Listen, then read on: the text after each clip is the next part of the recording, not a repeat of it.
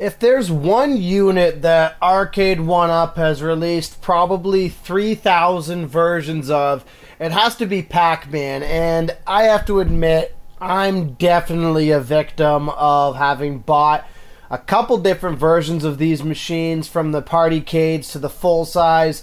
And at this junction, I recently saw TSC was selling off the Super Pac-Man Partycade for relatively cheap, like $130 or so, and I was able to even get free shipping with that.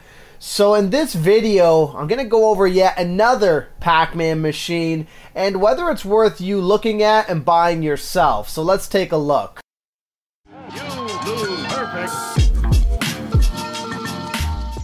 So to start off, if you've been following my channel for a while, you can tell I'm a huge fan of the Partycades.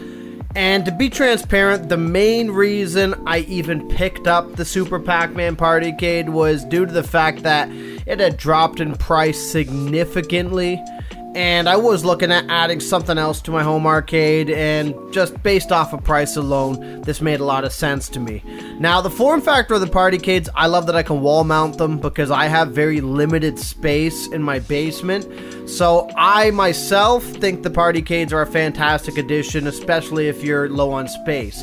Now, this one in particular for the Super Pac-Man Partycade, looks-wise, I think just like this generation of these Partycades, the aesthetics look great.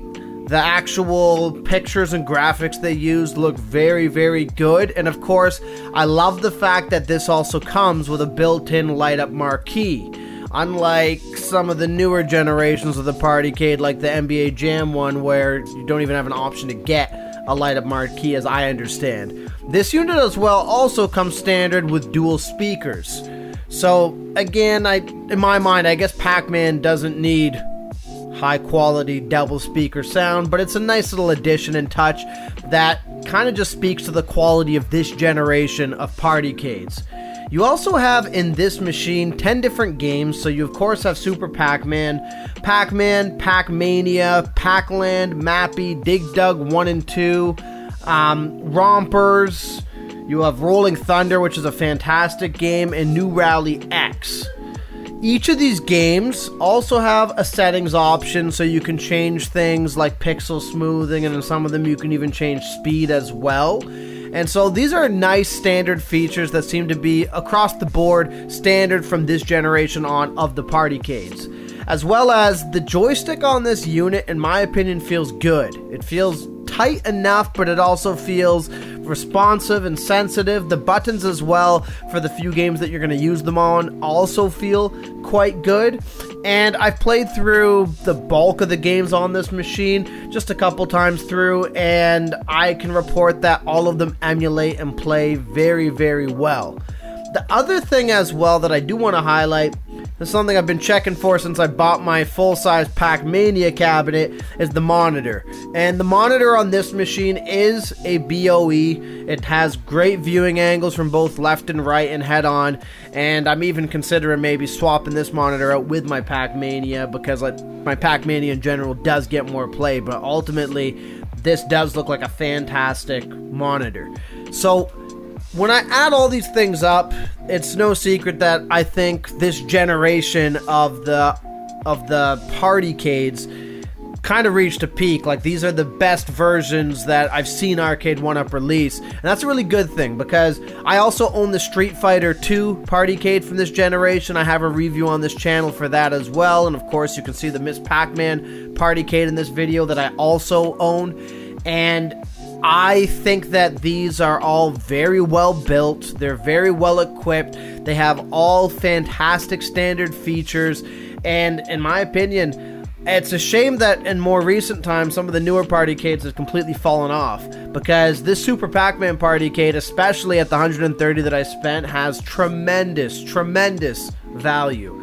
You have a great looking unit, you have a great looking joystick, the buttons feel incredible, the games play really, really well, the monitor's high quality. This to me is a great product from Arcade1up. Now, it's not without issues, it's not perfect, and not every game in my mind, is one that I necessarily care for, but ultimately it has a lot that it does right versus what it does wrong. One thing I would love to see is Arcade1up kind of get back to this quality of Partycades and consider actually putting in live features. If you watch my Pac-Mania review, I was surprised how much I actually enjoyed having online scoreboards, and it's something that keeps me going back to my Pac-Mania unit as a result.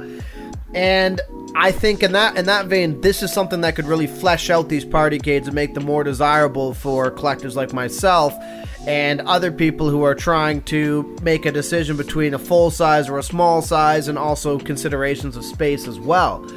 The only other detractor I have for this machine, or this wall-mounted cabinet, let's call it, is that if you were to buy this in a pair, which I've seen some guys on some of the Arcade1up groups do, there's a lot of overlap between the Miss Pac-Man games and the games on this unit, so that might be a little bit of a detractor for some people because it doesn't really seem like you're getting as much value. But I know when I have friends over and stuff like that, a lot of people kind of cling to the Pac-Man games in general on these machines, and they're quite popular that way. But ultimately, I want to say that this is another fantastic Partycade from Arcade1up, and even if this was more than 130, so it'll probably go back up for like 300 bucks.